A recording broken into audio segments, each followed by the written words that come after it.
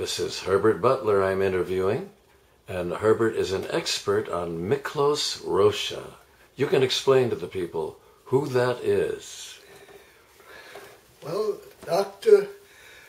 Miklos Rozsa became a doctor through his education over in Germany. He went to the Leipzig Conservatory, and his father had sent him there to study chemistry or science, but the man was so talented, sort of hidden talent, yet on the other hand, that hidden talent was displayed on the violin. When he was just a kid, he had played the violin and the piano. What was his first movie?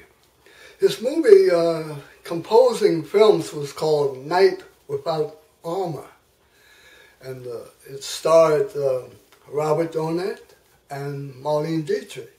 That goes back, yeah. That was a giant step then. That was 1936. Wow.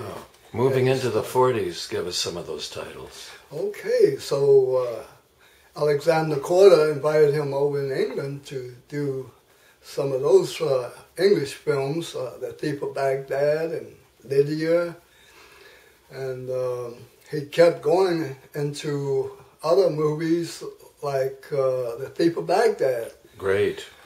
And eventually he came to the United States. Tell me about The Red House. That's always been my Oh, favorite. The Red House. What a movie.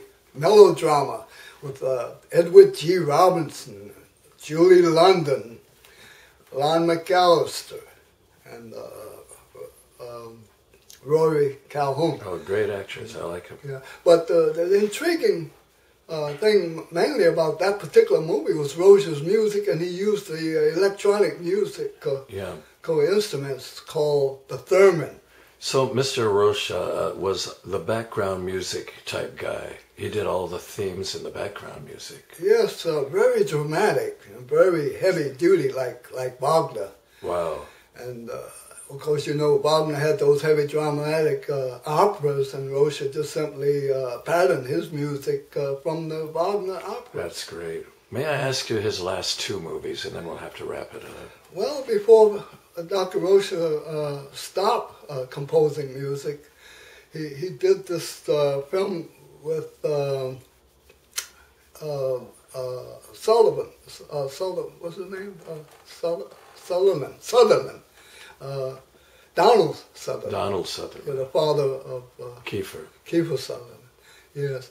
He did The Eye of the Needle. Oh, I've heard of that, yeah. And then Steve, what's that comedian's name? Steve Martin. Steve Martin, yeah. He did, his last film was Steve Martin's comedy, and it was called, what was it called? Let me think. Was it in black and white? Yes. Or it's like a Bogart? Yeah, it was a takeoff from the 40s. Yeah. They had Plaid. Yeah, that's it. Yeah. What's the full title? Plaid. Don't wear plaid. Don't wear plaid. I saw that. It's great. Yeah. He did that music, and that was the last music he did. That's the truth. Oh, he was wonderful. Say goodbye for Miklos. Yeah, well, Dr. Rozsa, I was able to visit his grave many times, and it's been wonderful just to say a prayer over the man's grave. Oh, that's beautiful. Herbert Butler talking on Miklos Rozsa.